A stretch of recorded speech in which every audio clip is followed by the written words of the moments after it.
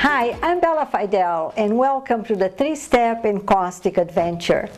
This is a comprehensive course in Encaustic suitable for experienced artists in any other medium, beginners, and anyone in between.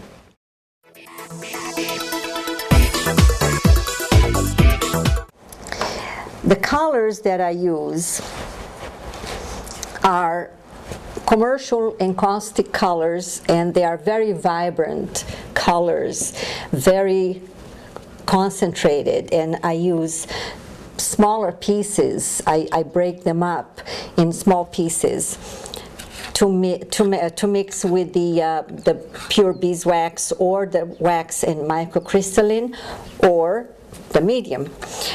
They also now come in tins, which it's very practical. You just put the tin on the griddle, and this is also a refill.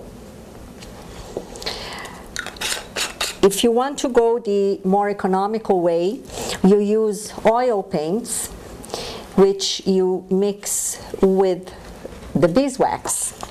You take, I would say, less than ½ an inch, but it depends on how strong you want it to be. You put it inside the can. You add your beeswax mixture.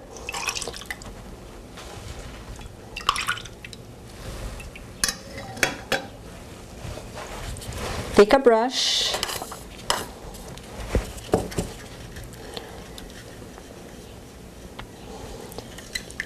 And mix the paint thoroughly.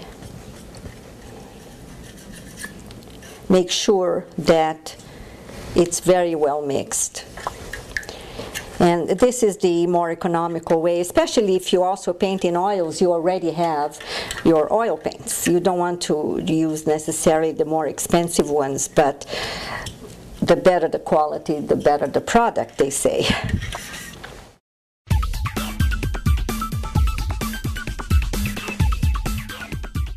We will now go on to create a small painting on top of the 2 layers that we've put in here.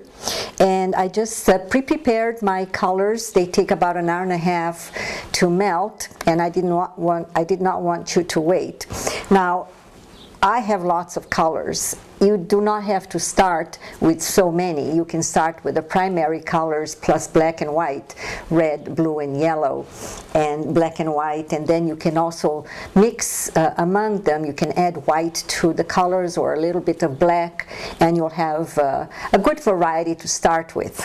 I like to bring the color to my wood so I don't drip color into others, and I don't, I keep them pure. So I'm going to put some green here.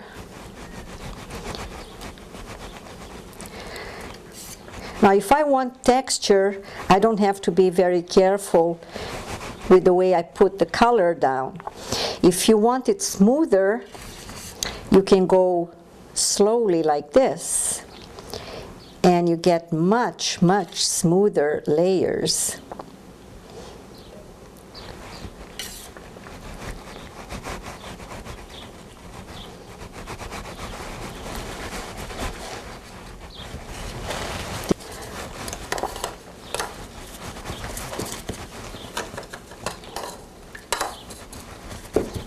Make sure your brushes are clean so the colors don't get mixed up.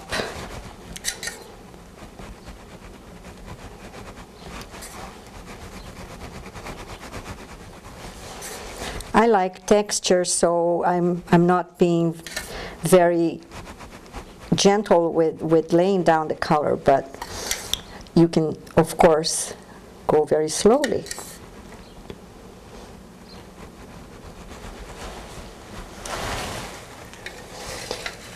Now, every time you put something down, you have to fuse it.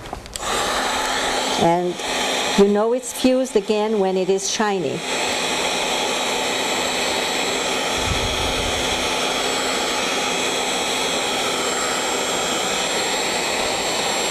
The height will determine how much you're melting. If I want to keep it more the way it is, I go higher.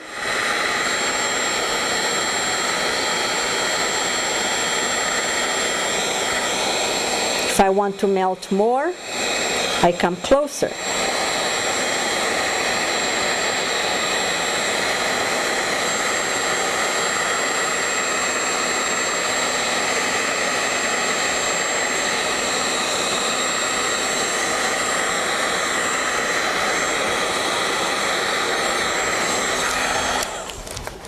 Now we need to let this cool a little bit before we add another layer. See, it's a nice effect, even though it's not the final one by any means.